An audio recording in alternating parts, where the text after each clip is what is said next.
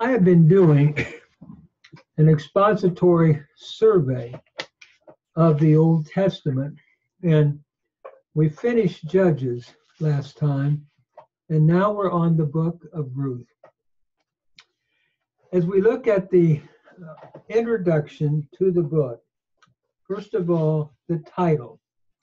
The book of Ruth is named after its heroine, a Moabitess, who journeyed to Bethlehem with Naomi. There, due to her obedience and faith, she became, in an amazing way, the ancestress of David and of our Lord Jesus Christ. The authorship of the book is unknown. Jewish tradition ascribes the book to Samuel. Since, however, David's name is mentioned in the genealogy, it is unlikely a work of Samuel, since it would be rather late for Samuel. One can only conclude that no one actually knows the author of the book. In terms of the date, critical scholars want to date the book as late as 400 BC. But this is unlikely, since the genealogy in chapter 4 does not really include anyone past David. If it were a later product, written much later, Solomon's name would certainly have been expected. The book further fits best, it seems, in a pre-exilic background, since the period of the Judges is described as past in 1:1. And since the genealogy of chapter 4 does not exceed David, it seems best to conclude that the date of the authorship of the book was during the reign of David around 1000 BC. In terms of its historical background, historically, the period of the Judges was one of tribal jealousies and foreign oppressions. Turbulence and unrest were the order of the day. Idolatry was rampant and ruined the Israelites morally and spiritually. This decay, then, is vividly seen in the latter part of the book of Judges, as we saw when we did the book of Judges. It was during such a period that the scriptures present, and this is good news, a brighter side to this dismal scene in the story of Ruth. In the time of greatest apostasy, isn't it interesting? There is always a faithful few, as is seen in this story. Amid terrible apostasy and degeneration, there are still instances of love, faith, and loyalty. The purpose, then, of the book of Ruth is to connect the line of David by way of the kinsman redeemer in Boaz. As we look at the book of Job, the theme then is redemption by a kinsman redeemer. The book of Ruth, as we look at the book of Ruth, the theme is redemption by a kinsman redeemer. The book of Ruth is a beautiful story belonging to the times of the Judges. In a magnificent way, I believe it pictures the redemption that would be later brought in Jesus Christ. Ruth, then, can be divided into 4 sections according to its chapters. The immigration, Ruth is deciding in chapter 1. In chapter 2, the education. Ruth is gleaning and learning. In chapter 3, Ruth is deciding to appeal to Boaz. Furthermore, she is then resting in expectation of what can happen in chapter 3. And then finally, the emancipation, Ruth is then rewarded in chapter 4, and amazingly ends up as the great-great-grandmother of David, and really you'd have to say of our Lord.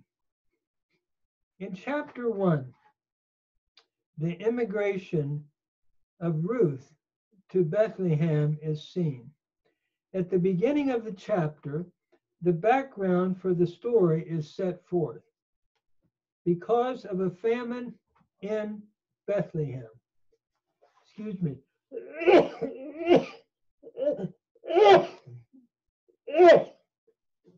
Excuse me. The pollen must have gotten to me today. Going back to where we were then, as we look at the beginning of chapter 1, Ruth goes to Bethlehem. And the background of the story, though, is set forth.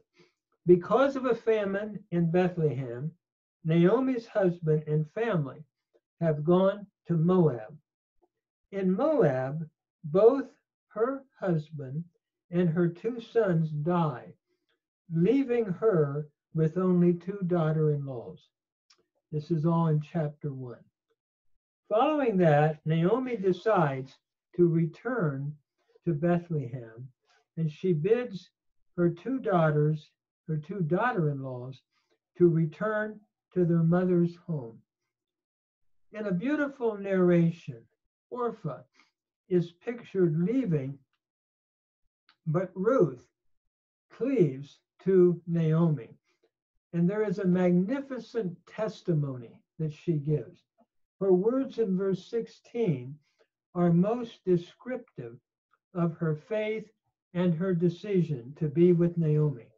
She says to Naomi, "Whither you go, I will go, and where you lodge, I will lodge. Your people shall be my people, and your God my God." The chapter then closes picturing Ruth and Naomi returning to Bethlehem. In chapter 2, Ruth's educational experience in the fields of Boaz is recounted. She goes to the fields to glean and begins to work, gleaning after the reapers. Soon Boaz comes to his field, and after greeting his workers, asks concerning Ruth. He is told that she is the woman who has returned with Naomi, and upon hearing this, he blesses her then because of her faithfulness to Naomi. He also commands his young men to let her glean among the sheaves, permitting her to finish with a quantity, it seems, of about 27 pounds in chapter 2. Following this day's work, she returns to Naomi to learn that Boaz is a near kinsman. She is told by Naomi then to continue in the fields of Boaz and not to go into another's. Naomi then instructs Ruth concerning the concept of the kinsman redeemer and gives her directions to make herself known then to Boaz. She obeys Naomi's directions and lies down at the feet of Boaz. As he is awakened at midnight, she asks him to spread his skirt over her, since he is a near kinsman, meaning, would you marry me and take the role of a near kinsman? Boaz tells her, though, that there is another, closer kinsman, and that he will give the first opportunity of redemption to him. And that if he then would not take his part, then Boaz assures her of his willingness to become the kinsman redeemer. Boaz gives an earnest of grain then to her as a guarantee of his faithfulness to his promise. This is all in chapter 3. In chapter 4, the redemption is made and Ruth is rewarded. All the gate of the city, the near kinsman, or I should say at the gate of the city, the near kinsman renounces his right as the redeemer when especially he is told that he could not legally redeem the property without also marrying Ruth. Boaz then, he declined that, the near kinsman. Boaz then proceeds to redeem the property, and Ruth, as the representatives of the city, officially sanction it all. The results of this redemption are then given. Ruth not only, what a beautiful conclusion, becomes the wife of Boaz, the kinsman redeemer, but a restorer of life to Naomi and a member, and this is what is fascinating, of the Messianic line. Who would have thought that this little Moabitess lady would end up in the line of Christ?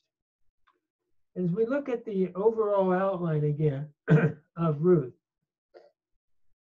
in chapter 1, we have the immigration of Ruth deciding to go back with Naomi, back to Bethlehem. Then in chapter 2, we have the education of Ruth concerning what she was doing, gleaning in the fields, and how Boaz was a kinsman redeemer. In chapter 3, then, we have Ruth resting at the feet of Boaz, requesting him to do the work of the kinsman redeemer. And then finally, in chapter 4, after the nearer kinsman rejects the offer, Boaz then becomes the kinsman redeemer, and Ruth is rewarded and becomes a relative of King David. It is interesting as we look at this and we ask the question, what would be a Christological application? I think the idea of the kinsman redeemer is very fascinating. A kinsman redeemer had to be of a near kin, a near kinship. It is interesting that Jesus became human, perfect God-man, without sin in his human nature, and yet fully God and identified as our kinsman redeemer by becoming human, yet without sin. Secondly, a kinsman redeemer had to have the ability to redeem. And we look at Christ. He had that ability to redeem us. He was fully God and perfect man. And as the God-man, he provided a redemption in what he accomplished on Calvary, and then the great resurrection that followed. And then a kinsman redeemer had to be willing to become a kinsman redeemer, like Boaz. And Jesus said, Father, not my will, but yours be done. And then he said, no one takes my life from me, but I willingly lay it down. And so as we look at the kinsman redeemer, I think we see a wonderful typological fulfillment seen in Jesus Christ.